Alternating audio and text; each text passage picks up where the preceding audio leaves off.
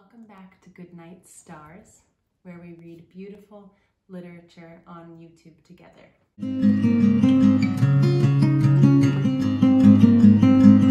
Tonight we are reading the works of Edgar Allan Poe, who lived from 1809 to 1849. The first poem is called The Lake.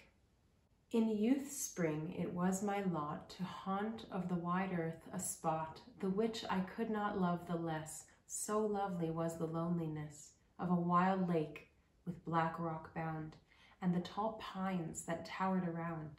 But when the night had thrown her pall upon that spot, as upon all, and the wind would pass me by in its stilly melody, my infant spirit would awake to the terror of the lone lake.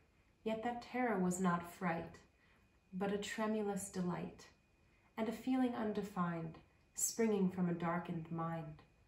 Death was in that poisoned wave, and in its gulf a fitting grave, for him who thence could solace bring to his dark imagining, whose wildering thought could even make an Eden of that dim lake. To Helen.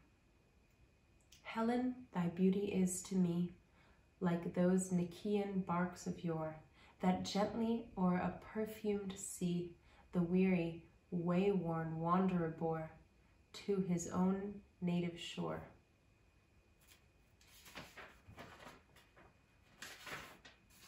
On desperate seas long wont to roam, thy hyacinth hair, thy classic face, thy naiad airs have brought me home to the glory that was Greece, and the grandeur that was Rome.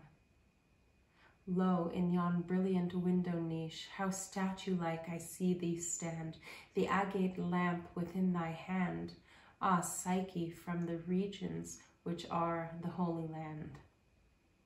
The doomed city. Lo, death hath reared himself a throne in a strange city all alone, far down within the dim west, and the good and the bad and the worst and the best have gone to their eternal rest. Their shrines and palaces and towers are not like anything of ours. Oh no, ours never loom to heaven with that ungodly gloom. Time-eaten towers that tremble not, around by lifting wings forgot. Resignedly beneath the sky the melancholy waters lie. A heaven that God doth not condemn, with stars is like a diadem.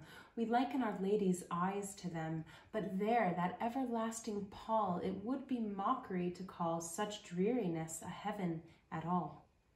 Yet though no holy rays come down on that long night time of that town, light from the lurid deep sea streams up the turrets silently, up thrones, up long forgotten bowers, of sculpted ivy and stone flowers, up domes, up spires, up kingly halls, up fanes, up Babylon-like walls, up many a melancholy shrine, whose entablures intertwine the mask, the vial, and the vine. There open temples, open graves are on a level with the waves, but not the riches there that lie in each idol's diamond eye, not the gaily jeweled dead tempt the waters from their bed, for no ripples curl, alas, along that wilderness of glass. No swellings hint that winds may be upon a far-off happier sea. So blend the turrets and shadows there that all seem pendulous in air, while from the high towers of the town death looks gigantically down. But lo, a stir is in the air. The wave, there is a ripple there, as if the towers had thrown aside in slightly sinking the dull tide, as if the turret tops had given a vacuum in the filmy heaven. The waves have now a redder glow, the very hours are breathing low.